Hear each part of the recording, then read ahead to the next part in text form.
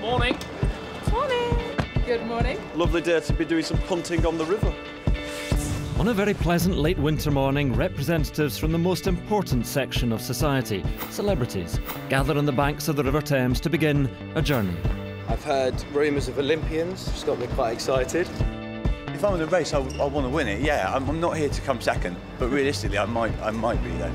These stars had been summoned by a knight of the realm and one of his former lieutenants to enter uncharted water in a charity race from Putney to Hammersmith in aid of Cancer Research UK. So I rode for about 20 years, you rode for what, 50? So what's your tactics going to be as a coach? Pick the best rowers. But you know about rowing, it's not about how good your best rowers are in the crew, it's how good the worst one. You only go as fast as the slowest person. Who's going to go first? Rock, paper, scissors. One, two, three. For Redgrave, the selection strategy was simple. A good cox, followed by some who were just quite tall, long levers very useful in rowing, as well as the odd pick simply for crew morale. Cracknell, though, decided on comedy in the driving seat, and then put his faith in rhythm, coordination, and some serious Olympic and Paralympic pedigree.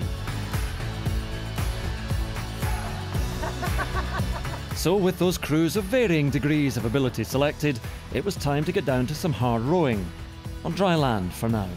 So as expected, Sophie Rayworth has got Terminator face on. Vernon looks quite strong. Jones has got one hand.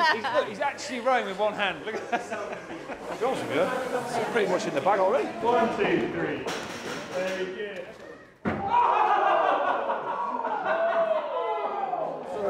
Getting's head is actually on that. This should be a warning to us. Dan Walker's trying to take us out one by one. Rivalry firmly established, a session on the water was calling. But first, some rather complex technical advice from James.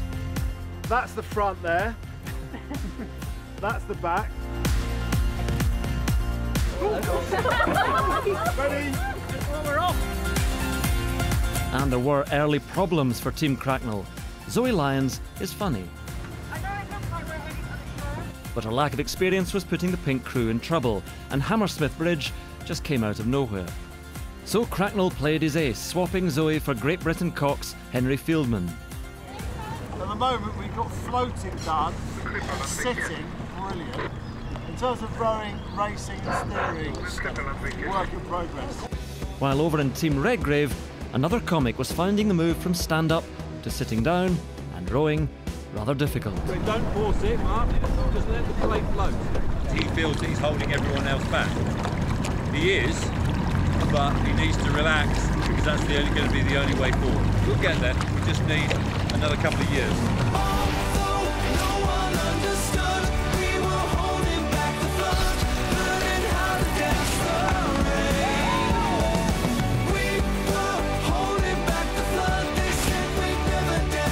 I think we are going to smash Team Redgrave out of the park. I'm just going to say it. Both boats are full of quite competitive people, so we're going to have to try our hardest. Once we unitard it up, we're going to be pretty unstoppable. We're not getting any unitard, are we? Yeah. Have you not been told? Has no one told Jodie about the unitard? No, no one's told me about It's the only reason I came. Quite a few problems for me, actually. But the biggest problem is the rowing side of it. Can't really do it. This is what happens to me a lot in my life, really. I was able to take the instructions, but just not replicate them like a human man normally would. Who stood out in your crew? I think well, the best thing is they're all so enthusiastic. If they can stay relaxed and we get conditions like this, they've got a chance of surviving. But one member has to do a lot more work, even to get to the start line.